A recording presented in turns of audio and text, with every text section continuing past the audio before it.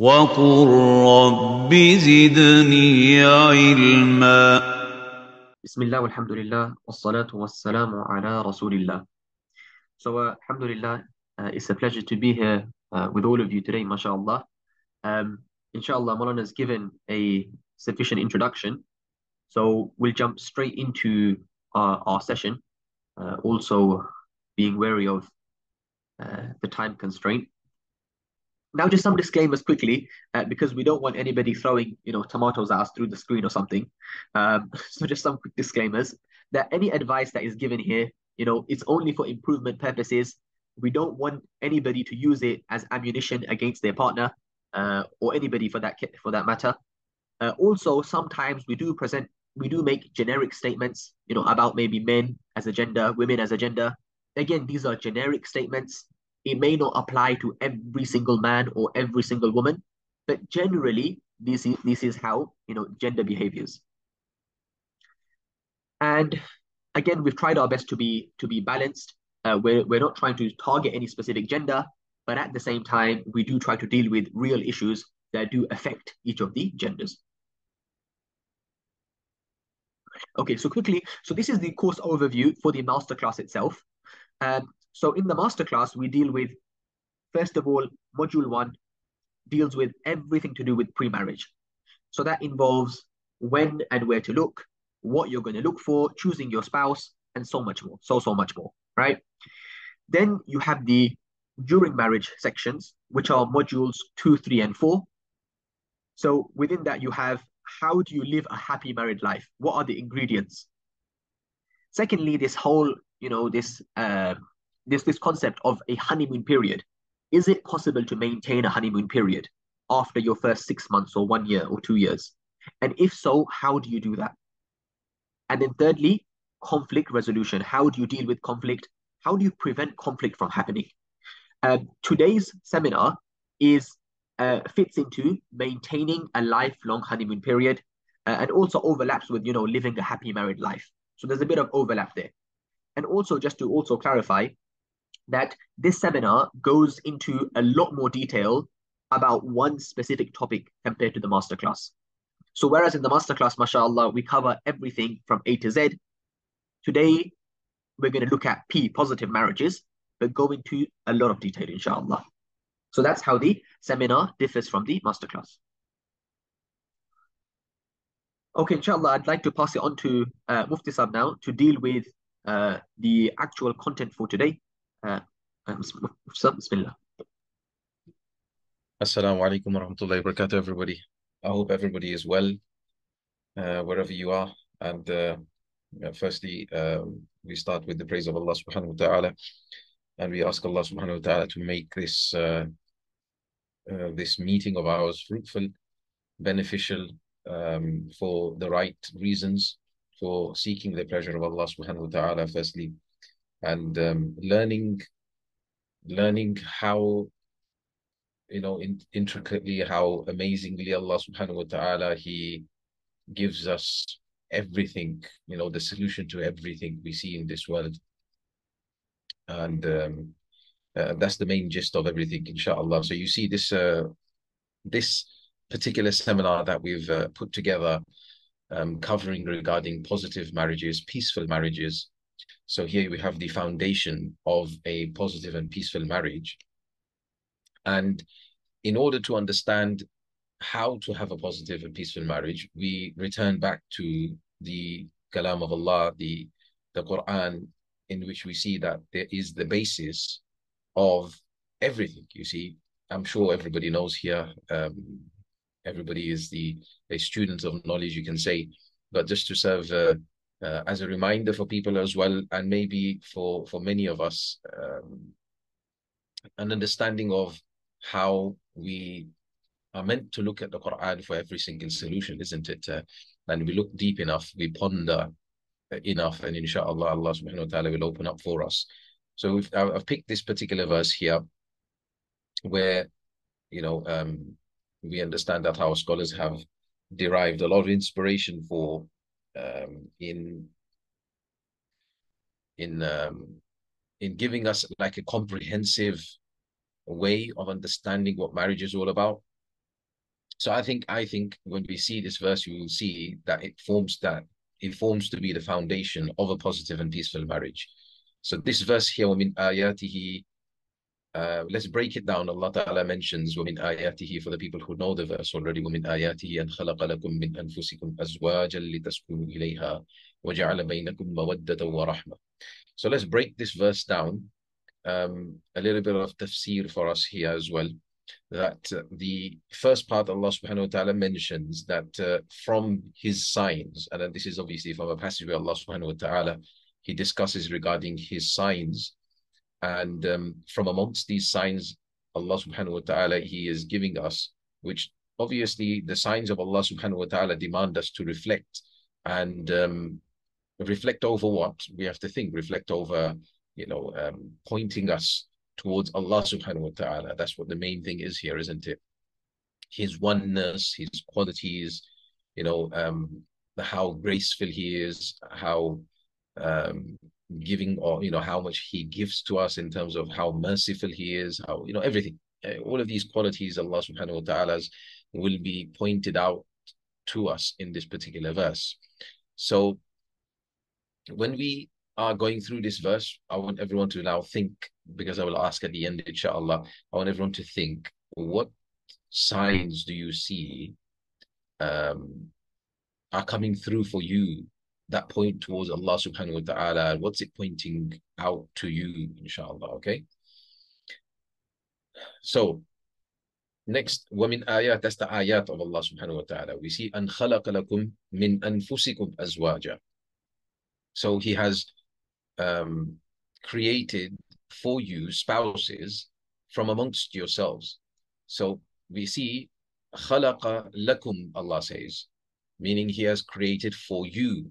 So this is the favor of Allah subhanahu wa ta'ala, creating for us a spouse. So he created for man, he created woman, and for a woman, he created man. So he created for us spouses. Then he says, min anfusikum, a partner from within your own species. So we have Hawa alayhi salatu wasalam being created for Adam alayhi salatu wasalam, and Adam alayhi salatu wasalam being created for Hawa. So you see, min anfusikum, from amongst your own selves. And obviously Mufassirun mentioned that if you want to take the most literal meaning of this, we know that Hawa alayhi salatu wasalam was created from the rib of Adam alayhi salam. So this is directly min anfusikum, from within yourselves. He created azwajan, azwaj meaning your partners. So everything, it is created in pairs. We see, I'm sure many of you know how it was not too long ago when it was discovered that everything has a pair. We knew from many years ago that obviously the animals have a male and a female, but it was not too long ago where they discovered that even plants have male and female. So, I mean, if you look more into it, then you will see that other creations of Allah subhanahu wa ta'ala, they all have a partner, they have a pair. So Allah subhanahu wa ta'ala has created more or less everything with a pair. And this points out, this highlights the oneness of Allah subhanahu wa ta'ala. So this is again going back to that first part we talked about, وَمِنْ آيَاتِهِ. So it's from Allah subhanahu wa ta'ala's sign, pointing towards him, his oneness, towards his favors. We have over here, we're mentioning. Then the next part, Allah subhanahu wa ta'ala says, لِتَسْكُنُوا إِلَيْهَا. لِتَسْكُنُوا إِلَيْهَا, so that you may find comfort in them. So peace, comfort, tranquility, this is probably the number one quality sought in marriage.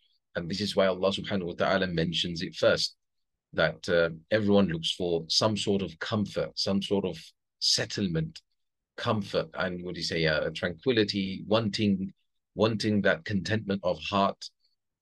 That's what a partner can give to a person. And Allah subhanahu wa ta'ala has kept that in this relationship. So the Quran just interesting, you will see that the Quran also mentions that another thing that has peace in it, which Allah subhanahu wa ta'ala has created sukoon in it, is the night. So we see that this is probably why many couples, during the day, they may not be able to spend so much time together, but at night time, when they're spending that night time together, either just sitting down and talking or whatever else that they're doing, spending that time at night together, it creates a tremendous bond. So the ultimate peace is when we are spending the night together with our spouse. So you see, when a person is spending time with their spouse, then this comfort will be attained, inshāʻAllāh. Then Allah says, وَجَعَلَ بَيْنَكُمْ مَوَدَّةً وَرَحْمَةً. This is very interesting. Allah subhanahu wa ta'ala, He says, وَجَعَلَ بَيْنَكُمْ, and He has placed, He has made, He has placed between you compassion and mercy. So meaning, as soon as a person, you can just imagine, understand this, yeah? Two people don't know each other, and unfortunately, many a times in this world that we live in this time we live in, we see that two people, many a times, they know each other already, they're already talking, they already maybe even going out with one another and everything. But then they decide to make it halal for the sake of Allah subhanahu wa ta'ala. They exchange, you can say, the ijab and qabul, they exchange this offer and acceptance in front of two witnesses, and a nikah takes place. It's such a simple thing. If you think about it, it's so easy, so simple, so short. One person offers, the other accepts, and that's it, really. That is it. That is done. But that one small little thing, it creates that, this particular thing Allah subhanahu wa ta'ala talks about here is like as though Allah subhanahu wa ta'ala is placing between this husband and wife now, He is placing these two qualities, mawadda and rahmah.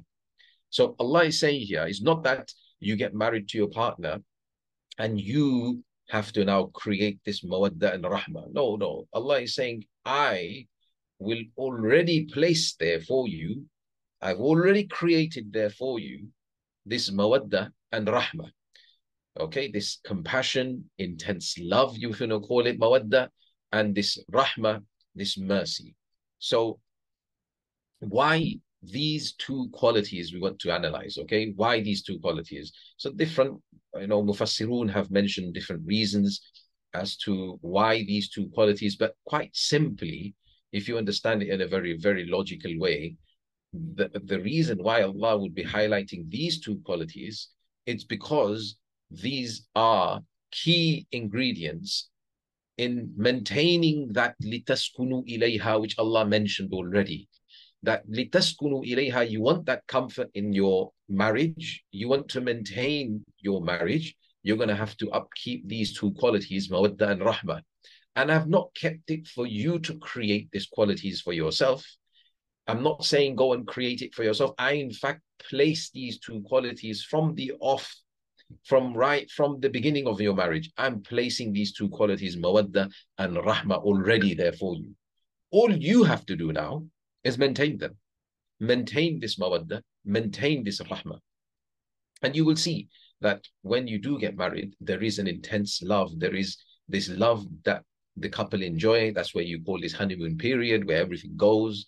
And there's mercy, there's compassion for one another, where you feel, empathize for one another. And then unfortunately for many people, when they don't maintain this, when they don't learn how to maintain this, and they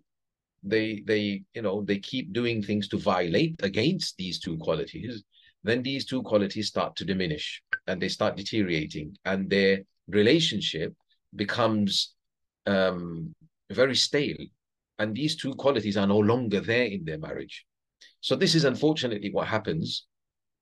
And this is something that, inshāʻAllāh, in this particular seminar, we'll be concentrating on, looking at this verse. If you want to think about this in this way, then this verse, you can say, this verse is in essence everything that we're going to be talking about today will be the tashrih, will be the explanation of this verse. Because this verse does it for us. This verse explains everything for us of how to have this positive and peaceful marriage. How do you have this لِتَسْكُنُوا إِلَيْهَا? How are you going to have that? It's in this verse. Everything is there. So inshāʻAllāh, hopefully during the course of today, we'll be exploring regarding this and expounding upon this. So, there's many other understandings of this mawadda and rahmah. Some have explained that, it's mawadda at the beginning when you're young, that's mawadda. And then as you grow older through your age, then that mawadda may not necessarily be there when you're now 60 years old, for example. It may not be that same mawadda, but it will turn into rahmah. And that's how in old age you will be able to continue living with one another. So some have explained it in this way. Some have explained that it's the love and protection that people enjoy in marriage. I mean, these are two key ingredients. Some say mawadda refers to intimacy and rahmah refers to the children, because obviously children are a sign of mercy of Allah subhanahu wa ta'ala. When Allah grants us this, it's mutual mercy that we have for one another. It's that love, that compassion, all of this has been explained in detail by Mufassirun. So lastly, Allah subhanahu wa ta'ala, he ends this off before he goes on to another sign. He says, Inna fi dhalika la ayatin liqawmi yatafakkarun. That surely in this are signs for people who reflect. So now, like we started off with, وَمِنْ آيَاتِهِ, I told everybody to reflect and to think, right? Before I ask everybody else, let me ask our Mawlana Muaaz, what kind of signs can you see for contemplating over this verse? So this verse, and one thing that we know about the Quran is that wherever it says, ayat, Allah is subhanahu wa ta'ala is inviting us to reflect. Now, just to take out one part here, which Mufti Sahib also talked about in much detail, the concept of mawadda, love. And love is obviously something that has to be experienced more than defined and explained. But when I reflected upon this verse, one thing that I realized is that after I got married, I understood what love really meant. And that understanding then opened up to me the understanding of much of what I had learned during my studies about the love that the awliya of Allah had for Allah subhanahu wa ta'ala. Meaning the love that we have as spouses for one another actually teaches us what love should be for Allah. And let me give you what do I mean by that? So, for example, in many of my durus, and many of the students will have heard this, I heard this phrase. My teachers often say, Hasanatul abrar, sayyi'atul muqarrabeen. Hasanatul abrar, sayyi'atul muqarrabeen. That the good deeds of the righteous ones are like the bad deeds of those who are extremely close to Allah. Now, I used to hear that, and I used to think, okay, theoretically, that makes sense. But I don't fully understand. And it was only when I got married and I started to experience this love for my spouse that I really appreciated this statement. That what did it mean when the awliya, when they say hasanatul abrar sayyi'atul muqarrabeen in their relation with Allah? Well, it meant that just like when your spouse says something to you, if your spouse says a rude word, for example, if somebody else says that exact same thing to you, it doesn't really hurt. But when the closest person to you, your spouse, says those exact same words, it suddenly pains so much that it hurts in the heart. So through that love of the spouse, I started to understand what the ulama meant when they said, Hasanatul abrar, sayyi'atul muqarrabeen.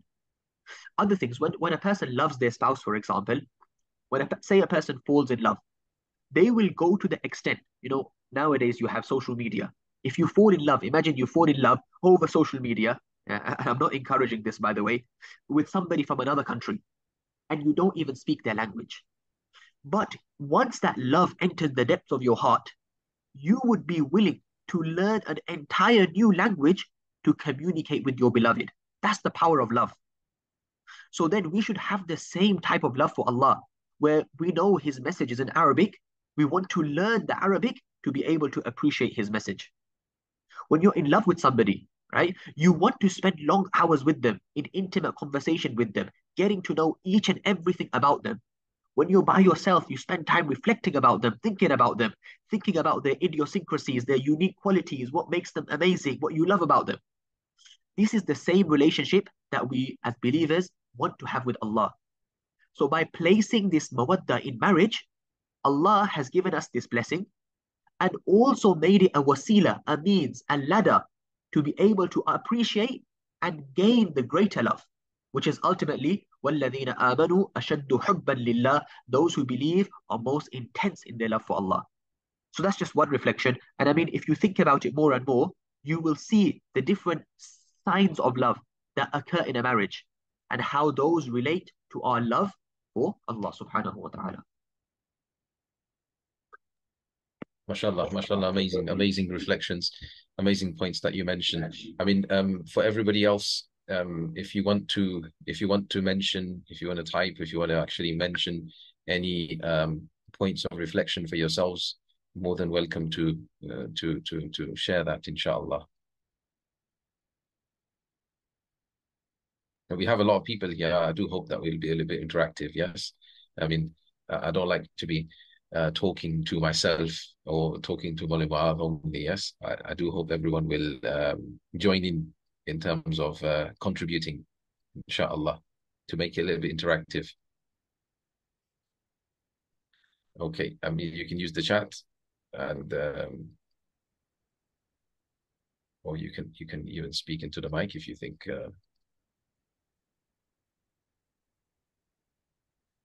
Okay, shall we move on to the next slide, inshallah?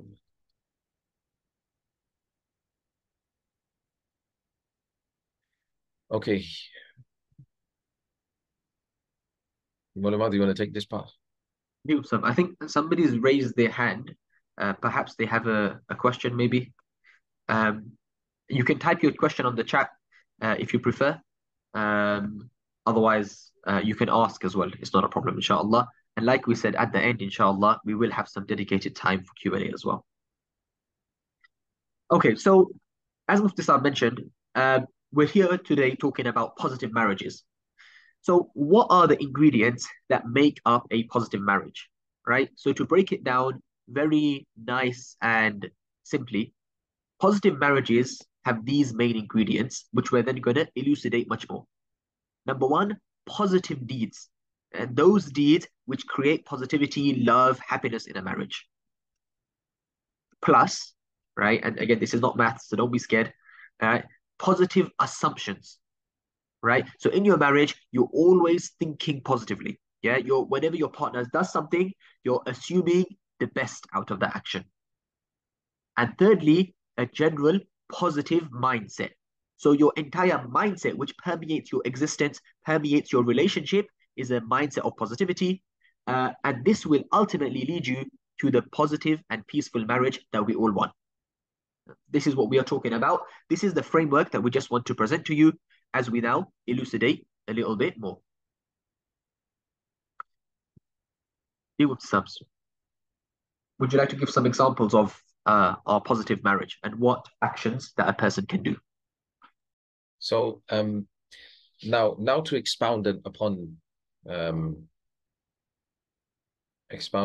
mean, there's a question: can we screenshot the slides? I mean, you can screenshot for your own self. Just obviously try not to share to other people. The reason is because we don't want people to start thinking they've understood the course, because what happens is many a times people see the screenshots of a particular course and then they don't come for the actual course because they think they've done it.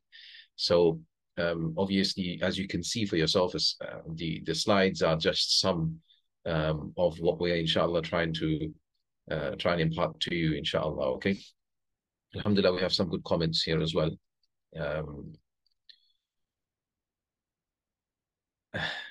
Some people are saying they never had a honeymoon period. So we'll go through some of the questions, inshallah, to inshallah share. I mean, you can also note down which numbers and whatever else that you want. And inshallah, we'll go through that at the end. But if we keep stopping the presentation right now to go back and things, then it's going to take too long to get through the rest of it, okay? And we won't finish on time. So without further delay, inshallah, we'll continue. So what makes a positive marriage, right? So it's the small things that you have to continue and maintain to do. Like I said to you, Allah Ta'ala has already placed that mawaddah and rahmah. So now what do you have to do? You have to do, for example, you see, you have a main thing you see here, like you have a positive attitude. So you have, like we're talking about, small steps, baby steps. And it's these small things that you do will eventually lead you on to having a very, very strong bond with your partner. And that's what everyone wants, I'm sure.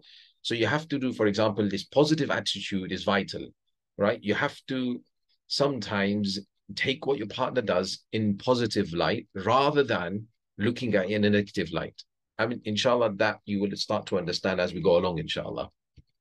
But other things like you see here, express happiness and smile. So when you meet your partner, meet them like you would meet a friend. Many a times, unfortunately, I get many cases where people complain, partners complain, saying things like, oh, when they're on the phone talking to their friend, then they're all smiling, ha ha, he, and everything else. But when they're talking to me, it's a sad face, or it's a straight face, or it's like a very rude tone, the way they approach me.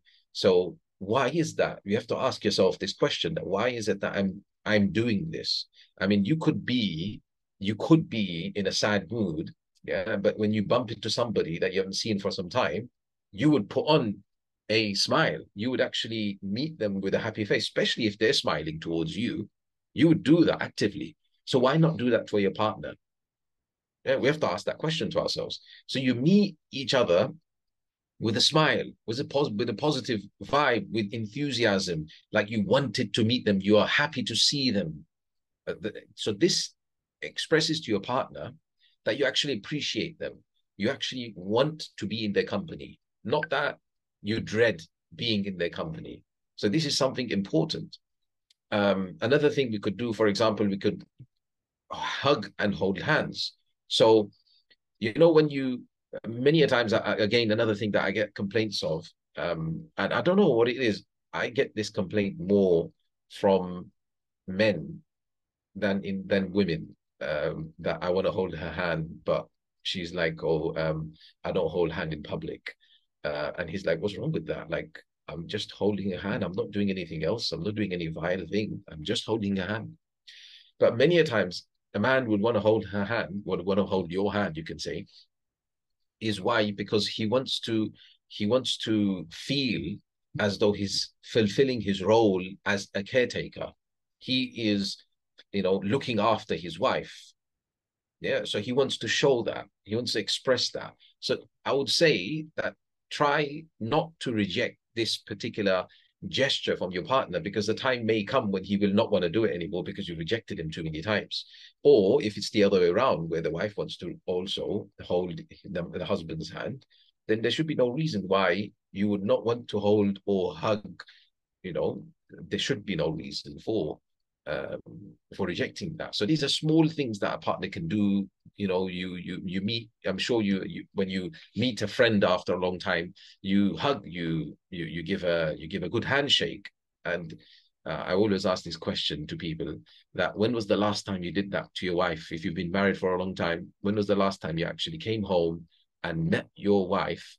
Or the other way around, if the wife came home and you saw your husband, you actually met them like you would meet a friend.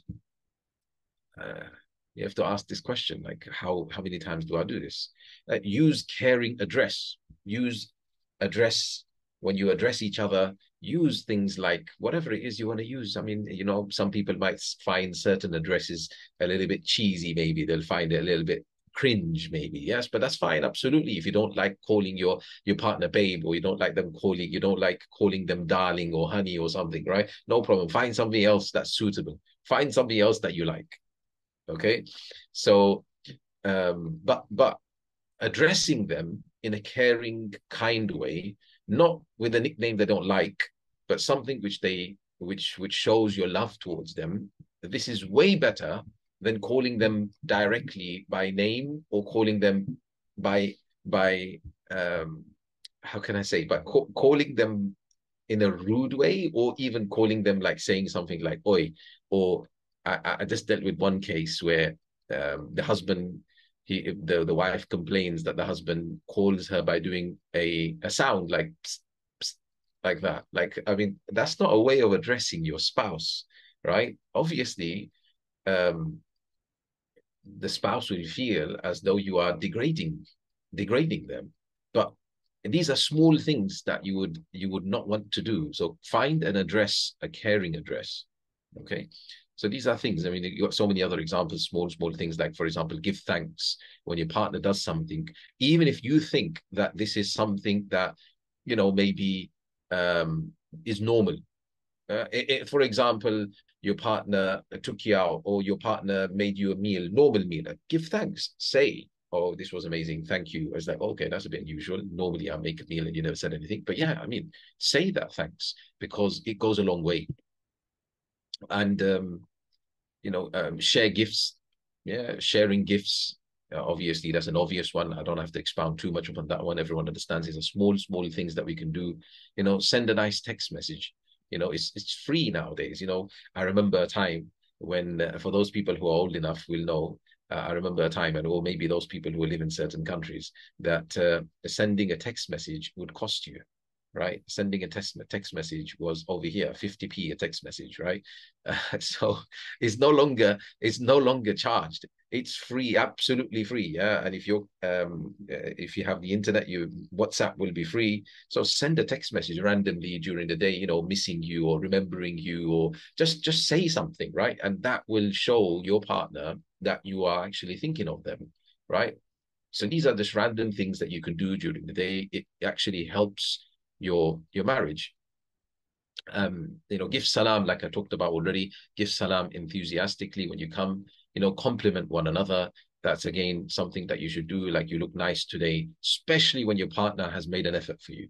Your partner has made an effort for you. Be attentive to that. Don't just ignore it, right? Give a compliment, because then this encourages them to do more for you. Okay. Then, overlook and forgive. You have to, in marriage, you have to overlook certain things. You can't, be picky, nitpicking in every single small thing that your partner is doing. You have to turn a blind eye on certain things, because remember, you're living together. When you're living together, there are going to be times when, as a human being, you make mistakes. You do things that may not be perfect, but you can't highlight them. Yeah, none of us are perfect. So when we ourselves are not perfect, then why is it that we are picking out on small things regarding a partner? Overlook them, right? Let them go. And that will allow us to have a positive marriage. Forgive and forget. Then adopt their likes. So learn regarding things they like. For example, they like to go out shopping. They like, spending time in this way. Okay, they like to do this. They like to do that. Learn their likes and try to adopt those likes, so that you can start to share things. If they like to go for a walk, they like to, see nature, adopt their likes. Right? If you adopt their likes, inshāʻAllāh, you start to share a lot of times together, and you will have a lot of memories that you will create together, inshāʻAllāh. Good memories. Then value one another. Very important. You have to value your partner. If you do not value your partner, who will? Who will value your partner is the question. And you yourself want to be valued. So if you want to be valued, you're going to have to reciprocate. You're going to have to value your partner as well. Eat together. This is another one, yes? Like, a lot of times, partners, I find that many times come to me with problems. I ask them basic things, simple things that they're not doing together. And I'm like, why aren't you doing this together? What's the reason? And they have no good reason. There's absolutely no good reason as to why they're not doing it together. So eating together is one small thing. Why? Because it creates mahabba, it creates love, it creates that bonding time together. And whilst you're eating, there should be no phone, there should be no TV, there should be no other distraction. You and your partner, and you're eating together. If you've got kids, you've got children, then no problem. If you haven't fed them already, they can be eating together as well. And then you, like we understand from the ahadith of Rasulullah sallallahu that you give a morsel to your partner. One morsel to your partner will give you the reward of sadaqah. And this will create love. This will create that love that you are desiring, that small little thing that you're doing, you know, and then obviously giving a morsel to your children if they're there as well. This will create love. You are praying the du'as that we know. You are praising Allah. You are remembering the food being a ni'mah, a blessing. You're reminding the people who are there, look at this food. This is a ni'mah. Look at this blessing. And look at the people around us, what's happening. Look at the world. We're seeing this on the news. They don't get food and things like this. There's so many things to reflect on rather than being jarred onto your phones. Phones should be banned on the dastarkhan. There should be no allowance of phones or anything like that whilst you are eating. So these are things that we should really hold on to. Then enjoy hobbies together. Again, this is similar to adopting their like. So hobbies that you have, you know, you like to do certain hobbies or they like to do certain hobbies, try to do them together. Try to do and accommodate in a way whereby you are, you know, spending this kind of time together. And another example is obviously make dua for them. This is vital.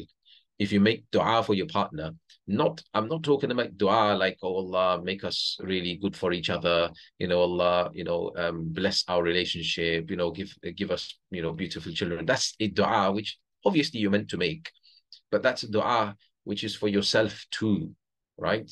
But you want to make a dua which is completely selfless, not any degree of selfishness in it at all. So you're making a dua for your partner, oh Allah, give my partner, whoever it is, say their name obviously, and say, oh Allah, grant them Jannatul Firdaus. Oh Allah, grant them your nearness. Oh Allah, grant them your mahabba, your love. Oh Allah, grant them the best of this world. Grant them the best of the hereafter. Just making dua for them, just pure dua for them. And that dua, we know, when you make dua for somebody, it creates love in their heart for you.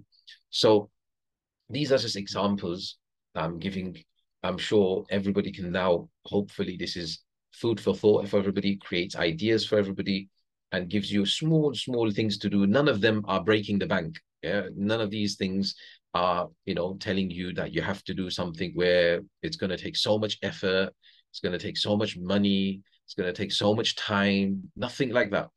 Okay, so these are things that easy things to do, but these small things are the things that create and maintain that mawadda and the rahmah, that positive marriage we talked about.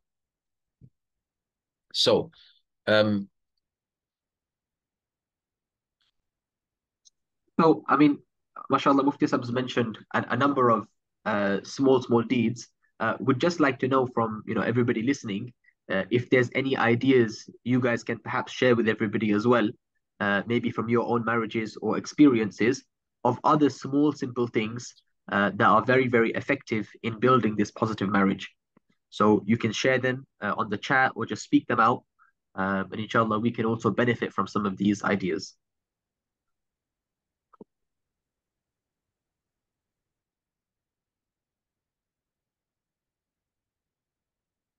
And also, while people are thinking or putting their ideas down, just a question with this up on this last slide. One of the participants has asked, could you give an example of how we can value our partner?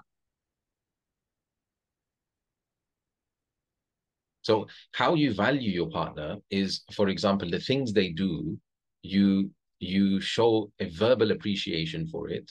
And also if it's something that you can show physical appreciation for it, like for example, they made the effort to make something for you, you eat it and you enjoy it, right? For example, because that's what they did for you. Or if they made something where they bought something for you, you wear it, right?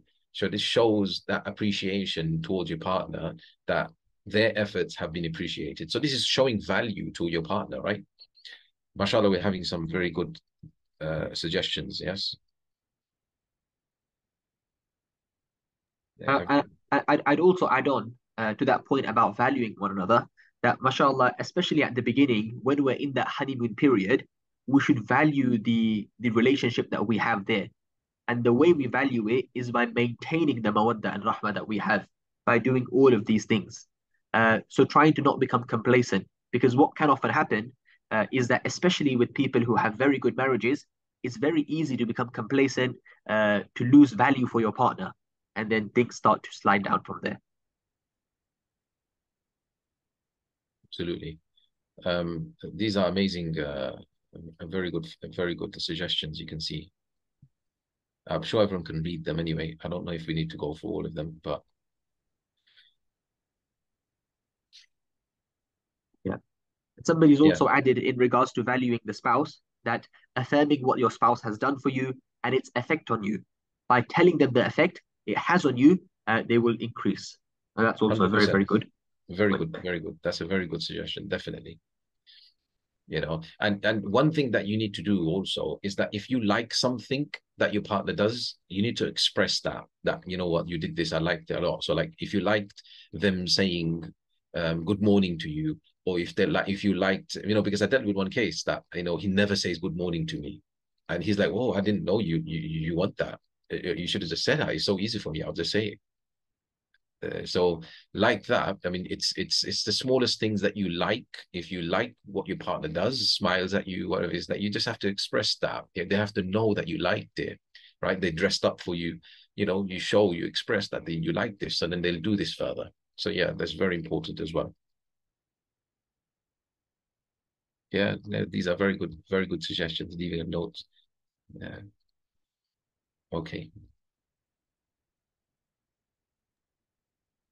Okay, so Alhamdulillah, there we've discussed what I think we would say is the easy part of the marriage. Yeah? The small, simple things that you can do daily, inshāʻAllah, to keep this positivity. Now, for the rest of this time, inshāʻAllah, we want to discuss perhaps what is the slightly harder part. And that is those factors that often prevent a positive marriage. So we've discussed deeds to do which create that positive environment. Now there are things to avoid, because these things prevent this positivity. And to break it down a little bit further, you have problems in marriage that you create. Yeah, you can call it a man-made disaster, a problem in marriage that you create yourself. What are those? Inshallah, we'll discuss those in a bit more detail. And the other problems that often arise in a marriage are problems that you have not created, but that have come upon you externally, right? So the second one's a bit easier to explain, right? And we'll discuss that first. But it could be, for example, you had a child, but it happened that your child was born with a certain disability, for example. Now, somebody could see that as a problem and it's come upon you. It's not in your control. Well, how are you going to deal with that? Because that could be something which completely saps away the positivity and the love that was in that marriage, right? Whereas if approached in the right way, as we're going to discuss, it could instead become something which further reinforces and strengthens the family. And often children with disabilities turn out to be very, very big blessings for spouses and families. I know a family very well who they had their third child was a disabled child. And subhanAllah, they say that child came and taught them how to live life. And it bonded the couple together in a way that they were not bonded before that child, right? So certain problems come, if we approach them in the right way, as we're going to discuss, these can become ways to strengthen and further reinforce our bond. Okay, so now to try to understand to explain this kind of thing, right? This kind of concept, what we're doing is now, let's say these problems that occur, you could, like Mawlana mentioned, you could either make it a problem that further then compounds and creates more problems in your life because of the way you're reacting, or you could take it as an opportunity and make it something that improves you and maybe draws you closer to Allah. Okay, so what I've seen is that marriages generally break up, and this mawadda and rahma that we're constantly talking about maintaining, that breaks generally for people. When does it break? So let's understand that. Okay, when does it break? So generally, when do things break? Let's say for example, you have a ruler. You're bending a ruler, right? And it snaps. where will it snap from? Where do you think, everybody? Will it snap from the middle? Will it snap from one end? Will it snap from, I don't know, wherever it's or something else, let's say something else, it might be some other reason as to where it would snap. Where do you think it would snap? The middle, where you apply most force, yeah, most tension, yeah. So generally things break, right? Things break at the point of the greatest stress. Okay, the greatest stress, where it is, where that point is, that's where generally things will break. Yes. So if you have, for example, another example, you have a rubber band, right? You're pulling on this rubber band. Where will it tear from? Where will it snap from? It'll snap from the point of greatest tension. Yes. Wherever that point is, that's where it looks like it probably snaps, where it will probably snap from. Yes, everybody.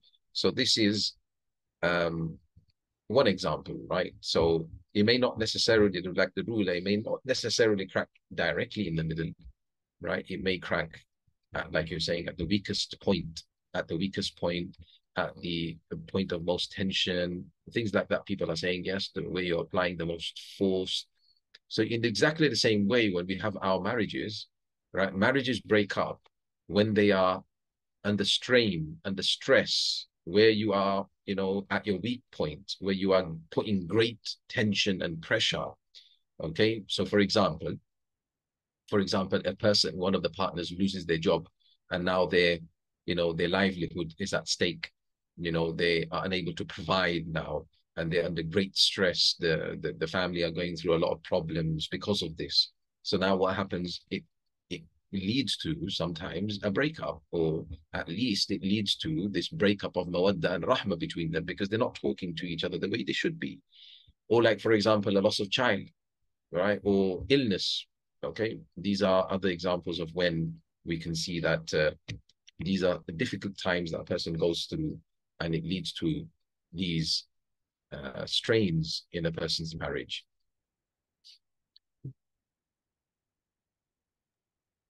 So the question and the logical conclusion from that then is that if we learn to cope with those strains better, right? So meaning when the husband has lost his job, for example, or the wife has fallen ill, for example, if we learn to cope with those strains better in the right way, then inshāʻAllāh it won't lead to a marriage breakup, right? Which would have been most likely at that time. However, we don't just want to be coping in our marriage. We want to be thriving, right? And the way to thrive is to take those exact instances, occurrences, and turn them into a positive experience so that they can bring us and bond us even closer together. So look at this here. Who knows what this is, right? And the only reason I ask is because until a few months ago, I had no idea what this was, right? So obviously it's a vase, or a vase if you want to pronounce it, right? But who knows what type of vase it is? Anybody know? Japanese gold cracks. Yeah, it has a specific name. Anybody know the name for some brownie points? Okay, exactly. MashaAllah, Ahmed. It's called a kintsugi vase. Exactly. So what's so special about this vase? Why have we put it here? Well, the message that this is giving is that this vase, right, in its original form, it did not have these gold lines on it. It was just a plain, simple, white, yet elegant vase. However, when this vase then broke due to some stress, some pressure, some incident, it fell on the ground and it cracked. It was then put back together, but it was welded and joined together using gold. And that meant that after it was repaired, it was even more beautiful than it was originally. After it was repaired, it was even more beautiful. So after this stressor, this incident occurred, it came back even stronger, right? And this is something we see in nature as well. And also on top of that, not just that it was more beautiful, it now has added value because it's been able to maintain and bear that pressure. right? So it's also got added value. For those of the brothers here or even the sisters who go to the gym, this one they'll easily understand, right? That when you have a muscle, you want your muscle to grow. The way you grow that muscle, you make it bigger and stronger, is by having micro tears in the muscle. Without those tears, the muscle cannot grow back stronger. So the point here is that these challenges which come upon us from outside, yeah, these natural disasters, we can call them, that come upon us from outside, Allah brings these in our marriages to make our marriages more beautiful, more valuable, more strong, and more well bonded and well connected. But the condition is that we approach those challenges and those problems in the right way with the correct mindset.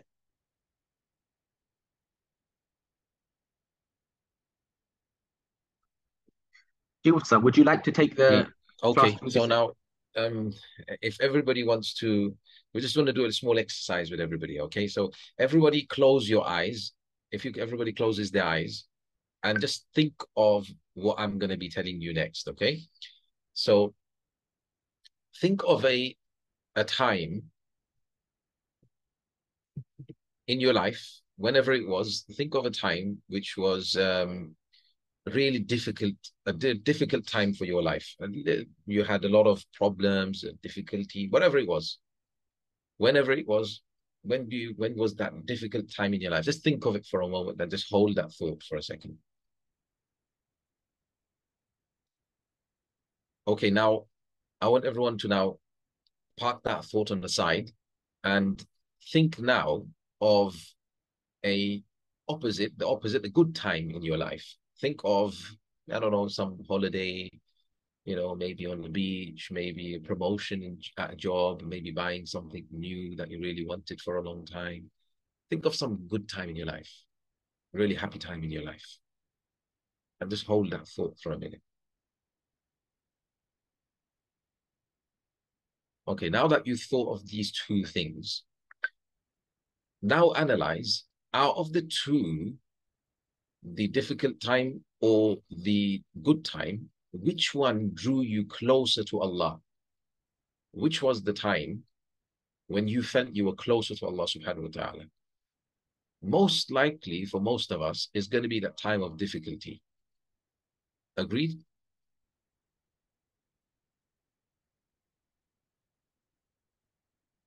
Okay, good stuff. So what do we understand? That it's times of difficulty. I mean, you can open your eyes now. It's times of difficulty that bring you closer in such a way that good times are unable to do. Sometimes good times can't bring you closer. It's those difficulties that bring you closer, not just to Allah subhanahu wa ta'ala, but also to your partner, right? So it's like sometimes, family, don't really get on too well, but then a relative falls ill or is nearing their end of life, unfortunately. And that's the time that brings all these siblings and whatever together. And it really bonds them, it happens sometimes. So that's the point. The point is that difficulties that come upon us, like you see difficulties coming upon the ummah right now or across the world, this brings people together. So we have to take advantage of these opportunities. You can say we call them opportunities because this is what this world is all about. Okay, if we don't make these difficulties, points of where we become hopeless from Allah, we think, why did we get this difficulty? That's not what a mu'min is. That's not a believer. We think of these difficulties as opportunities, inshā'Allah.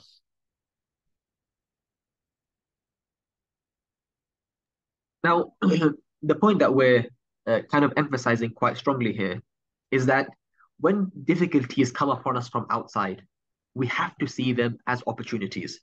We don't see, oh, why, oh Allah, why us? Why did this have to happen to us or to me? No, rather, we use it as a chance not to turn away from our partner, but to turn towards our partner and turn towards Allah. And research actually shows us that when you share your problems with somebody, when you share your vulnerabilities with somebody, that is actually what glues you to somebody. So, I mean, think about some of your best friends. When did somebody go from the stage of being a good friend to the stage of being your best friend? Oftentimes that happens when you've shared a secret with them, something very personal or something deep, or they've supported you at a time of difficulty. You've shared a problem with them, and now they've been there at your side. So the same applies to a marriage, that when couples and partners share their problems with one another and listen attentively and openly, and they are vulnerable with one another, and this is something men often struggle with, then this vulnerability, this sharing of problems and sharing of this challenge, it glues the couple together, right? This is, of course, provided that your partner is sincere. And because, somebody might object and say, well, I share my problems with my partner and he or she just dismisses them, doesn't just ignores them, thinks I'm being a drama king or drama queen, right? So this is where your partner is open to understanding that this can become a very strong way to bond you together. And this is something that we often see in counseling sessions, right? So, Mufti Sahab, there was that incident, maybe perhaps you could elaborate on, where the Scotland camp that you went to, where you saw something like this. Yes. This is our first camp that we did. I'm sure Muaaz mentioned that our organization, we're trying our best to try to revive families, and our kind of motto, you can say, is the triple C. We're doing courses like we're doing now, courses, camps, and obviously counseling. So the camp that we're doing is like obviously like a retreat. We have the families and we go together and we try to bond actively. We try to bond the families. So there was a couple that I was counseling at the time, and alhamdulillah, they liked the counseling, so they decided, I mean, the wife reluctantly, I mean, she wanted to come for our camp, but she wasn't really pleased that her husband was coming. At the time, her husband was living, they were both separated. They were living separately because they weren't getting on. So anyway, the husband found out that she's going, so he wanted to come along. So then he came along and she was like, oh, do I have to come with him and the rest of it? But anyway, alhamdulillah, they came. Just in what, 4 days, 3 nights that we had spent, when they were going back, alhamdulillah, they messaged to say that they are now, they're moving in together and they're living together now, alhamdulillah. So just to show how, in terms of they come sometimes and they express their vulnerabilities, because when they were mentioning during their counseling sessions, they were mentioning certain vulnerabilities, certain things that they weren't happy with about their partner. The other partner felt really upset that, oh, are you actually saying this? Do you actually feel like that about me? So they actually feel like that first. But then eventually what happens when they get over that feeling, then they start realizing that actually, you know what? My partner is, is expressing to me how they actually feel. So they actually start to bond, like you said, that when you share these vulnerabilities, when they did share the vulnerabilities, they actually became so strong that they were ready to move in together again, mashallah. So Jazakallah khair for that. So that's just one example, right, amongst many examples. Now, I do appreciate that some people are mentioning that, sharing vulnerabilities can backfire, or it can be brought up later. Now, again, this is why we have conditioned this with the idea of your partner being sincere. All right. So where your partner is sincere, they want to listen to you. And remember, when you're sharing problems on both sides, if you're both now going to start using them as fodder and as fuel to attack the other person, right, it's going to destroy the marriage. You get to a stage of sharing problems and being vulnerable because you're bonded together, because you see your future together forever, and you feel comfortable. And so at that stage, when you do that, inshāʻAllāh, it only helps to bond you further, right? So it's just like, imagine you don't know somebody. You're not going to start sharing your deep problems with them. But it's only when you get to a certain level of friendship where you now start sharing. And when you start sharing, that friendship becomes even deeper and even stronger. So that's just one thing we want to understand, that again, these problems that we have, if we approach them in this way, then inshāʻAllāh, they will become a means of further bonding and further strengthening our marriages. This point I've mentioned before. So if you see, the point we're trying to make here is it's quite vital to understand that obviously when you are now you're tied together now, you're husband and wife, okay, you are bonded together through this nikah, through this marriage. We understand that marriage brings good times and obviously times of difficulty. Both times will come about. We have to know that. Obviously, we know that, and that's part and parcel of life. So if we, in times of good, times when we are, happy and, good times of life, we have fun. We have, we're happy together and we enjoy the time. We make good memories. That's what we would do. That's perfectly fine. But when it comes to times of difficulty, then we must see it as an opportunity for growth, for an opportunity for us to learn how to bond better, how to understand each other, and how to make sure that these kind of difficulties that are brought upon ourselves by ourselves are not then brought about. We learn from mistakes that we make, and this, inshāʻAllāh, will develop the relationship and make it better, inshāʻAllāh.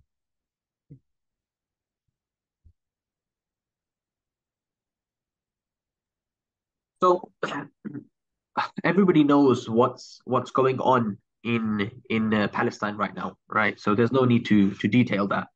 But this concept that we're discussing, that seeing the positivity or seeing the opportunity to shine, to grow in a moment of difficulty, this concept we can take from the people of Gaza and the way they are dealing with the calamity that has befallen them right now, right? So, I mean, look at this picture, right? What does this picture remind you of? Just from the recent last maybe 2-3 years, what does this picture remind us of? COVID, exactly, right? It reminds everybody of COVID. Why? Because in this country, when COVID happened and rumors spread that, oh, their stocks are running low and there's not going to be any tissues, right? And among other food items as well, people started hoarding tissues, right? So something as, now we look back at it and we think, oh, it was a virus, right? So a situation like this in a Western country where we have all kinds of blessings, right? The blessings are abound. Yet people went to the extent of storing tissues. And later, they even were trying to make a business out of it, trying to take advantage of others at that time, right? So that's how we saw people react in our countries in the West, in these so-called first world countries at a time of difficulty. And we compare that now with the people of Gaza right now. And this is a picture. You see this bakery, or whatever is left, unfortunately, of the bakery. And you see how respectfully the people have lined up. And you see the women and children have lined up at a time where there's just a few bakeries for more than 1 million people. And yet the people, there's no pushing and shoving, there's no hoarding, there's care and concern. So in this time of difficulty, these people have shown their character, their akhlaq, and they have shown and become role models for the entire Muslim ummah. And that's why we as people as Muslims sitting here in the UK or in Canada or America or wherever else, we feel so proud of the Palestinians. We boast about their iman, their akhlaq. Why? Because of the way they have dealt with difficulty. So we see this difficulty, it comes in life to make us stronger, to raise our ranks, right? So that's just one example. Another example, some time ago, maybe just a month or two ago, I came across this video. And subhanAllah, you see this little boy here. And honestly, this is a very, very heartwarming video, right? This boy here, you can see him. And we know that water has been cut off to Gaza. Water has been cut off. And so this boy, it's raining. In this video, it's raining. And he's collecting water in a bucket. And look how he reacts. He says, Alhamdulillah, Allah sent us rain to drink from. Allah sent us rain to drink from. Allah knows our suffering. He knows our plight. He knows the situation we're in. And so He sent us water. Now look at this, subhanAllah. If it had been any of us, we would have thought, oh my God, there's no water.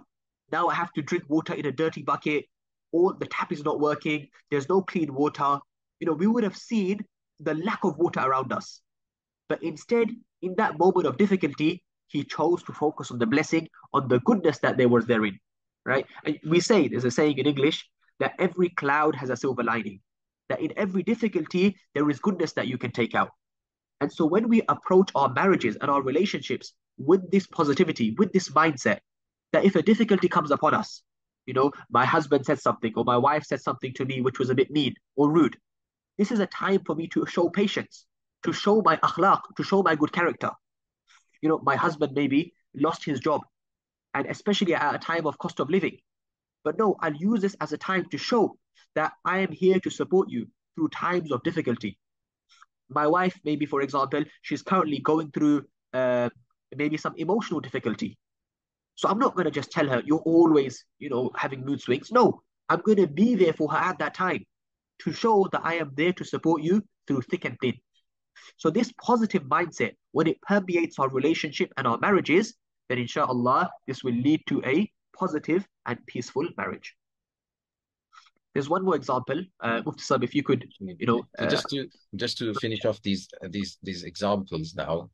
So I'm sure this one was a very earlier on video. Many people would have seen this video, went viral, and this was a father who, can you imagine a father who's just buried two of his young sons, and he's just buried his two young sons who have become martyred, and he's saying, may Allah have mercy on them.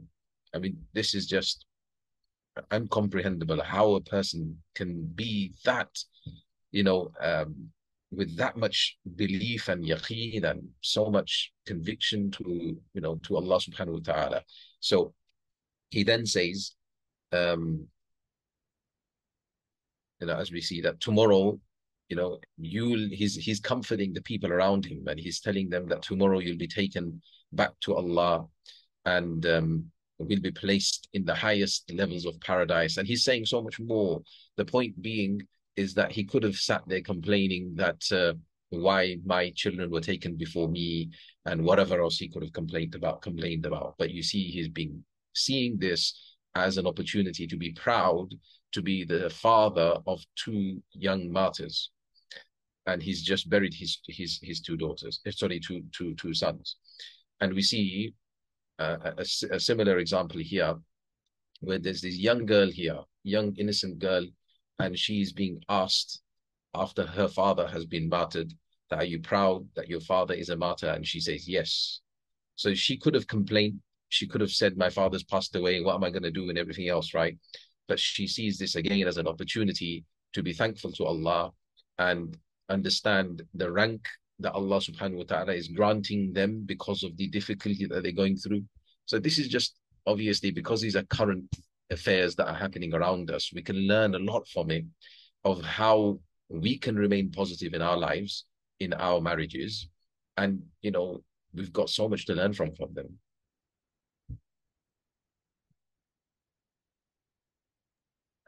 Just one related question, just because it is very related. One brother, he asks that what can be done when one spouse is positive and the other spouse is always negative, even in happy times? Can the positive eventually rub off on them? I mean, inshallah, you hope that the positivity does rub off on them. But if it is a matter of constant negativity, then maybe they might need, obviously, some sort of therapy, some sort of, coaching to understand what it is that's creating this mindset in them. Because sometimes, obviously, certain ways of, people being brought up might be creating this kind of default negative mindset, you can say, which we will talk about as we go along, inshallah, in this presentation as well.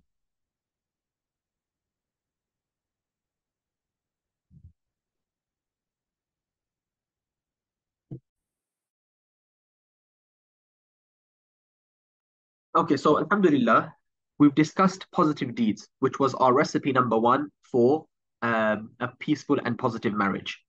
Recipe number 2 was having a positive mindset, even in times of difficulty, even when problems come upon us that are out of our control. And recipe number 3, ingredient number 3, sorry, I should say, in our recipe, was having positive assumptions. And this especially applies because this is what we call a man-made disaster. right? Where we have negative assumptions and create a disaster with our own hands. So what do we mean by that? I just want you guys to look at this graph, inshāʻAllah.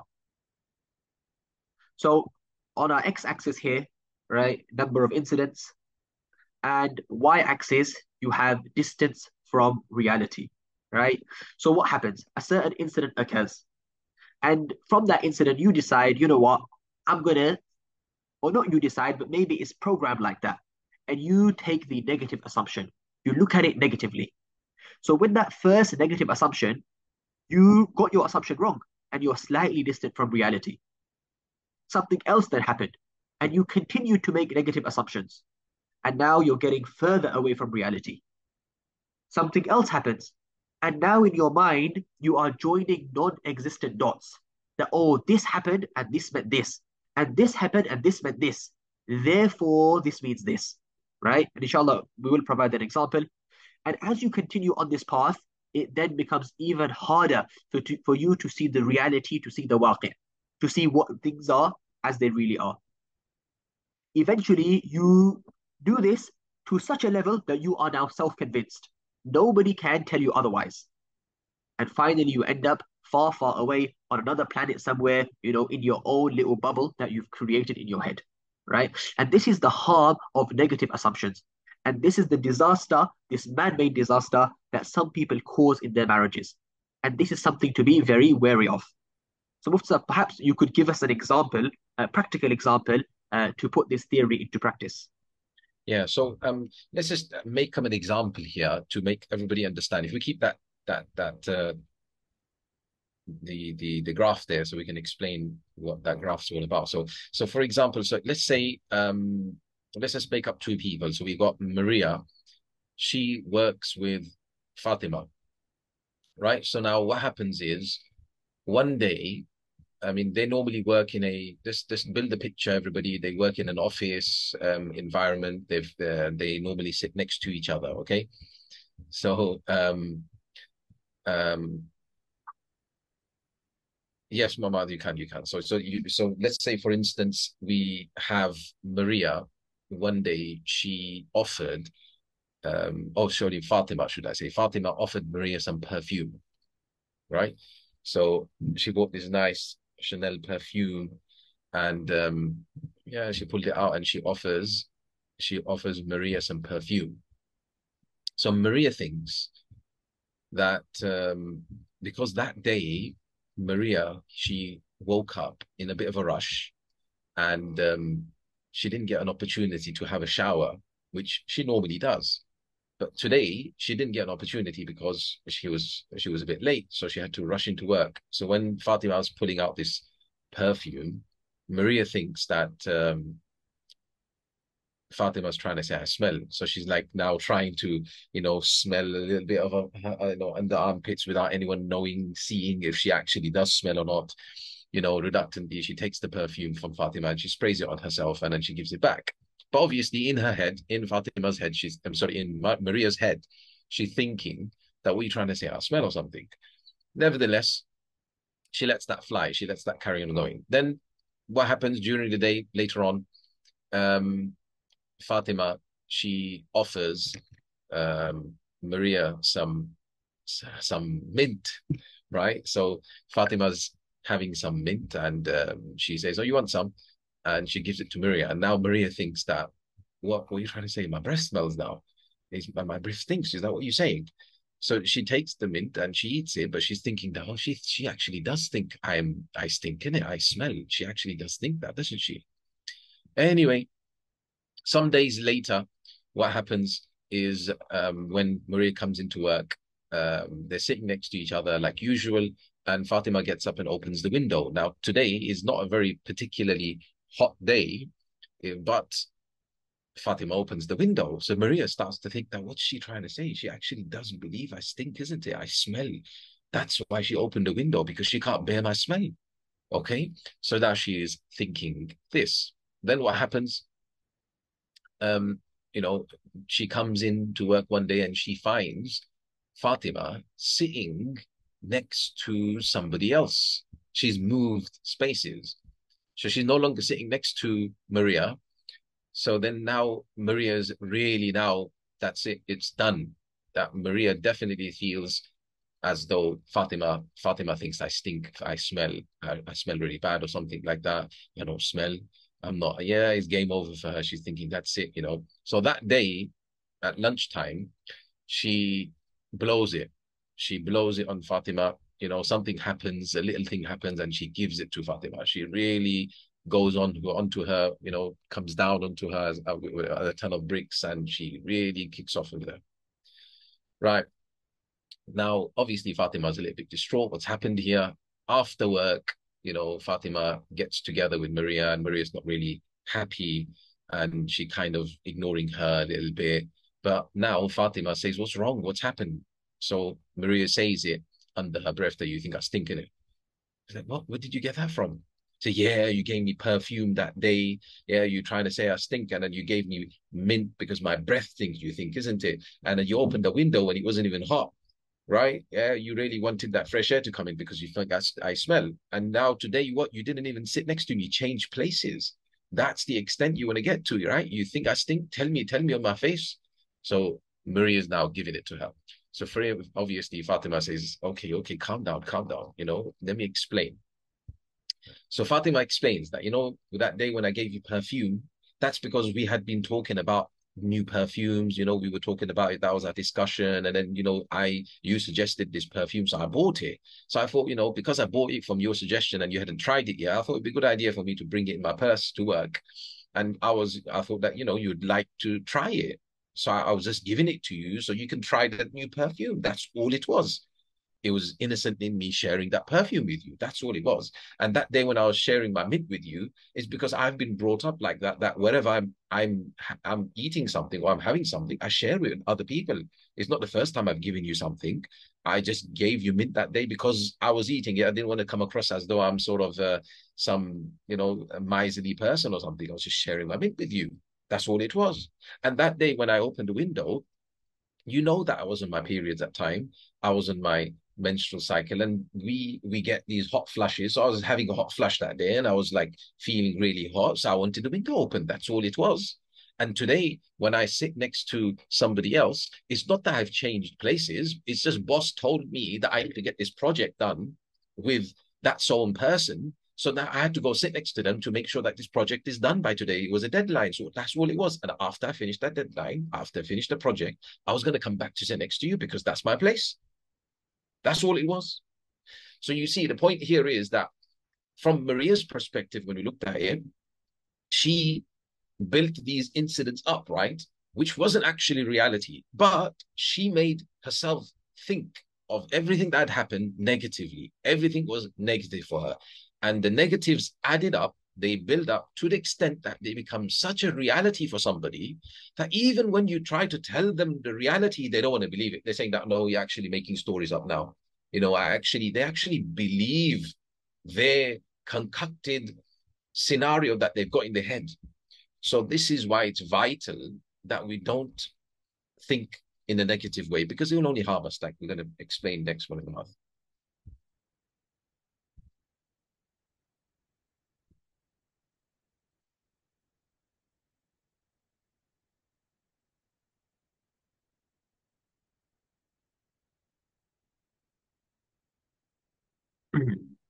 Okay, so um, as Mufti Saab explained through the example very nicely and quite realistically, to be honest, we can see how we can end up so far away from reality due to these dots that we have joined in our minds.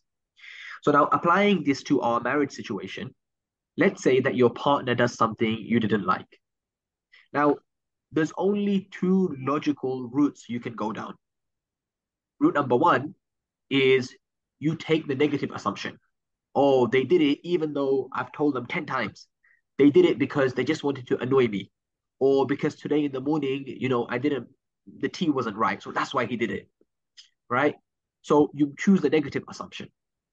Or you can think about it positively. Maybe she just did it because she's just tired today. It's nothing against me, she's just tired. Right? So the same incident, you can look at it negatively or positively. There's only two possible ways. Now, if you choose the negative assumption, what is the outcome? The outcome, number one, you're causing unnecessary problems. Because now, based on these negative assumptions, you're going to build further assumptions. Secondly, you are now going to feel dissatisfied. Though I told him 10 times to do it, and he still intentionally does this again. Right? So dissatisfied. And eventually, it's going to lead you to an argument. And you're constantly doing the same thing. Don't you understand? Right? So these are just some of the harms. And of course, arguments lead to a breakdown of the relationship.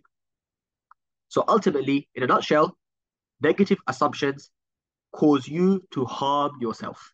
This is a man-made disaster, self-harm. On the flip side, the same incident, you took it positively. Well, that means you're going to have a better relationship, right? You're not going to be upset, you're going to be happy because you thought about each and every incident that occurred in the best possible way. And ultimately, it's going to lead you to be satisfied with your partner. And so you've saved yourself from harm. So this is something very rational, very logical, very simple to understand. That generally we should always try our best to have the positive assumption. And one of the things we've seen from our experience also is that one of the biggest changes that takes place when a couple goes from their honeymoon period to now being outside their honeymoon period is that they go from having positive assumptions generally about their partner to now looking at things negatively. So that's something very, very important to understand. So now, everybody, we just want to give you an example of what I mean about, we say that you want to have positive assumptions, we're saying, right? And I say that, you have to actively think positively, isn't it? We're saying, but some people, they say that, oh, you're going to make me think actively positive, but isn't that being a little naive? Like, I'm just constantly being positive about everything they're doing, but I know they're doing it negatively. But that's fine. You can think of it. If you think that's your reality, you can think of it like that. But remember, it's only going to harm you. It's going to harm your relationship. The only choice you have is to think of it positively.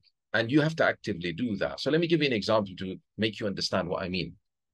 So I teach, for those who know, I teach at White Thread Institute. Alhamdulillah, I have an opportunity to teach in an institute in the mornings. So I bike to work. So myself, I bike it to work, and an elder, another teacher who's older than me, alhamdulillah, he also bikes it to work. So both of us, we bike it to work, alhamdulillah. Now, obviously, everyone knows that you have to, you have to park your bike somewhere, right? So when I get to work, there are two spots to park my bike, right? There is indoors, that is, I carry my bike indoors. So generally, I reach to work, to teach where I teach, I reach there before my colleague. And there are, like I said to you, there are two spots where you can park the bike. So you can park the bike on the first floor landing against the railing on the first floor landing, or you can park it on the second floor landing against the railing and lock it to the railings there. So when I get there, obviously the first floor landing is empty, and obviously the second floor landing is empty, but I choose to carry my bike all the way up to the second floor. And it's a heavy bike, right? But I carry it all the way up to the second floor and I lock my bike there, right? Even though as I go past, there is an empty slot, empty space available on the first floor landing. Okay, so this is what I do every day when I go to work. So now, why do you think, everybody, why do you think that I carry my bike all the way up to the second floor and lock it there, rather than looking at the first floor? What does everybody think?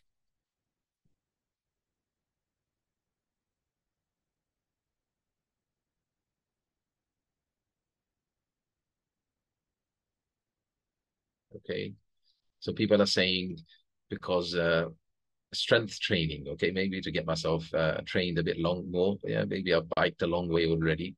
That was maybe enough strength training for me. Create ease for the colleague. Yeah, okay. Easier for second person to park their bike Yeah, very good. To accommodate my colleague. He's older. Yes, good. Yeah, so that my colleague, yes, he can have a convenient spot to park on. So everyone's saying that it's going to be because I want to, yeah, everyone's saying similar thing, mashallah. Yeah, to accommodate for my colleague in essence, right, everybody? Okay, so I carry it all the way up to the second floor. So your responses show me of your positive assumption of me, right? Because your interaction with me is positive, generally, alhamdulillah, your reaction, your assumptions of me show that you are thinking of me in a positive way. Yeah, does that make sense? But the thing is, you wanted to see my action in a positive light, and thus you found a positive justification for my action. For my action that I carry my bike all the way up to the second floor, you wanted to think of it in a positive way because you think of me as a positive person. You want to think of me as a positively. So that's the reason why. Okay.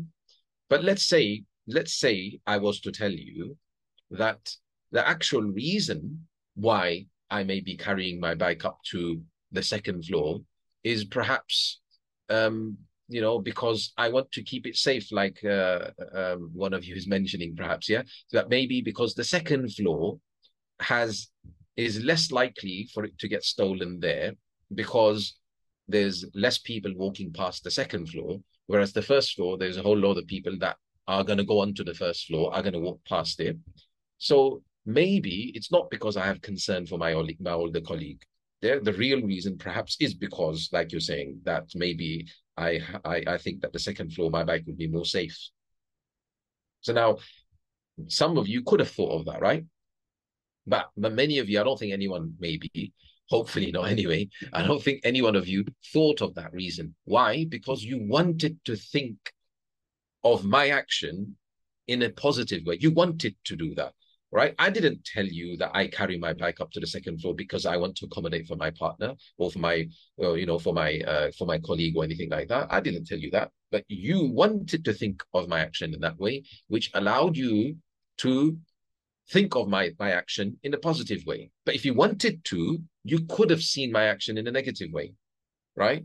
And for those people who think that, yeah, actually, you know what, I did actually think of that, but I just didn't want to say it, right? Maybe you are thinking in a very negative way because there was absolutely no reason for you to think this of me. There was no reason for you to think that I would carry my bike up to the second floor because I had a selfish reason. Okay, the reality is that what you said, you said that it's because I accommodate for my partner. The reality is that I accommodate for my partner, my colleague. He's older than me, so I want to do it for that reason. Yes, that is the reality. It's the truth. But the truth could be that I want to keep it safer, right? It could be that. But the point is that you wanted to see my action in a positive way. And if you wanted to see my action in a negative way, if there was a person that doesn't like me much, right? They would see my action in a negative light, wouldn't they? So that's the point I'm trying to make to everybody here. The point is your partner is your partner, right? Your husband or your wife is your partner. If you are not going to think positively about their actions that they do, then it's not going to work out for you because you're going to constantly see what they do negatively. And there's absolutely no reason to think that way because it's going to create more problems between the two of you.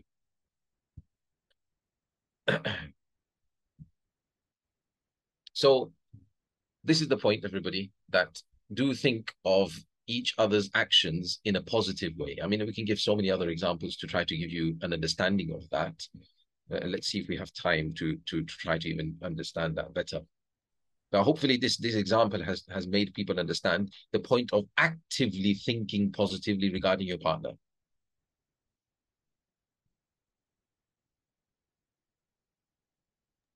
So, just in relation to that, there was a very interesting study that I came across in the process of research in relation to this topic, and it's some research done by a gentleman called John Gottman. So, John Gottman is one of the leading Western researchers on marriage, and what he did was he conducted a study which he calls the Love Lab, and this study was done about in 1999. And what he did was that he filmed couples in their natural living environment. And his aim was, can I figure out which factors can help me determine whether this couple's marriage is going to be successful or it's going to fail? And eventually he developed a method whereby in just a 15-minute interview with this couple, he was able to predict accurately 91% of the time, right? Whether this couple was going to be successful together or their marriage was going to fail. And he said that simply it came down to the fact that when he interviewed them, if the couple spoke positively about each other, they projected positivity onto one another, then I was sure their marriage was going to be successful. And if they projected negativity onto one another, then I knew most likely their marriage would fail. And subhanAllah, we have this in a hadith where Nabi sallallahu alayhi wasallam, he said that a believing man does not despise a believing woman. If there is a characteristic of hers he dislikes, then there will be another he is pleased with. So the idea is to look at the good in your partner. And this equally applies to the wife towards the husband as well. That look at the good in your partner, look at the positive, and refrain from looking at the negative as much as possible. Right? And there was one example with this as well that you did mention in regards to a person praying salah. So perhaps you could, test the students and see the attendees if they've understood your example. Okay. Let's see if this works. Let's see if this works. So everyone, you're gonna have to like visualize this. Okay, this actually happened. This is obviously something that actually happened to me. So let's see whether you can. All this seminar, we've been trying to make your minds to become more positively inclined. Yeah, everybody. So let's see if this works now. Yeah. So let's say this is what actually happened. So I was in a particular place where we were eating, and after food we had to pray salat, right? So I was leading salat, and the salat was being led in a room. It wasn't particularly big, so I had to stand where the imam's place basically was, where the door would be, and the door would open in on me.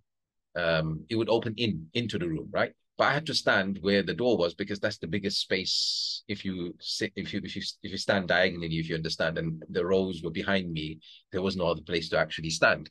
So I slightly moved towards the left where the door would not open in onto my head if somebody was to open up, because there were kids running around everywhere. There were children running around, and there were people still obviously performing wudu, and they were, maybe going to perform, join the jama'ah or something, right? So anyway, what I did was I slightly moved towards the left, which meant that I had a smaller space now. And I led the salat from there. Okay. After salat, somebody asked me, and we finished everything, right? Somebody asked me that, oh, why did you go to the smaller space when you could have stayed? Because obviously after salat, we discovered that nobody really opened the door. But I prayed salat at the smaller space. So why did you pray there? They wanted to know. So now what do you think? Why do you think, everybody, I prayed at the, a space where it was smaller for me to do sajda?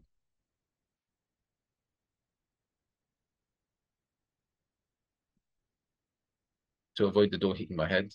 Okay.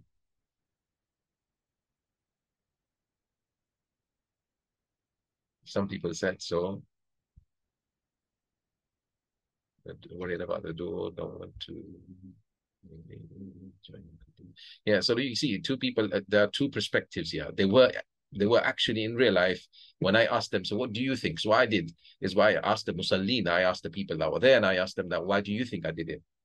So just as everybody else is saying here, everyone said two reasons. One reason, some people said, was because you didn't want the door to hit your head. And others said that because if they opened it, somebody who just performed wudu and they wanted to join the prayer, and then they wouldn't be able to join because you're standing at the door. So they're not going to be able to come in. So that's why you stood away from the door. So one is actively thinking of my action as positive. The other one may not necessarily be negative, right? But it's definitely not a positive, active positive thinking. Like my action, you're actively thinking of it in a positive way. Does that make sense? So yeah, I mean, it was actually for the second reason, so that because I thought that what if people want to join, I'm going to be getting in their way. So I had to stand away from the door a bit. So if somebody does open the door, they can come in and they can join the Jama'ah. Yeah, so that's the point. The point is a selfless reason as opposed to a selfish reason. So we have to put a spin on the actions of our partner. That's the point. Yeah, there's definitely different ways of looking at things. That's the purpose of this example. Yeah.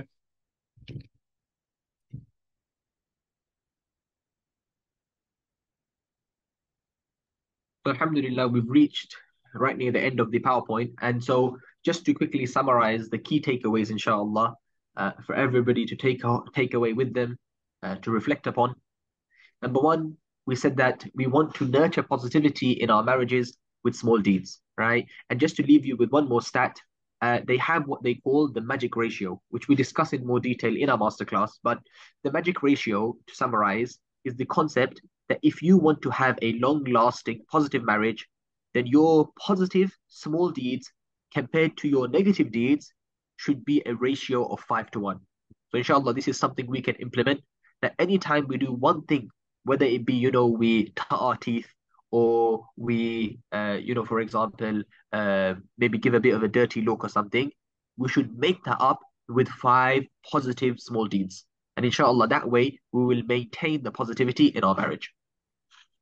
And secondly, the rest of the PowerPoint we discussed that we don't want to create problems. And one way that we often are culpable of doing that is by thinking negatively when we could have thought positively, right? At the same time, if problems do arise externally, then see them as opportunities for growth, as opportunities for bonding, for connection, and for strengthening our marriages.